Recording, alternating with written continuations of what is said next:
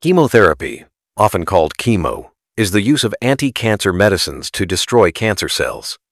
Most traditional chemotherapy drugs are cytotoxic, meaning they target fast-dividing cells and stop them from growing. This includes cancer cells, but some healthy cells also divide quickly, which causes side effects.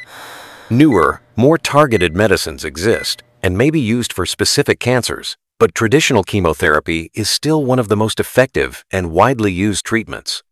Before starting chemotherapy, your doctor will perform medical tests to check your heart, kidney, and liver function and make sure you're healthy enough for treatment. Any infections will be treated first. Your doctor will discuss possible side effects and help you prepare mentally and physically. You may also plan ahead for hair loss or fertility preservation by freezing eggs or sperm. Chemotherapy can be given in a hospital, clinic, doctor's office, or sometimes at home. It is most often given through a vein, called intravenous or IV chemotherapy.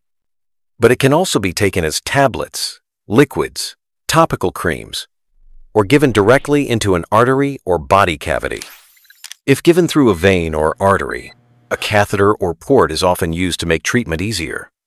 An IV session may last from a few minutes to several hours. Some drugs are given continuously over days or weeks using a small portable pump. Chemotherapy is usually given in cycles, which means treatment days followed by rest days. The rest period allows your body to recover from side effects like low blood counts or fatigue.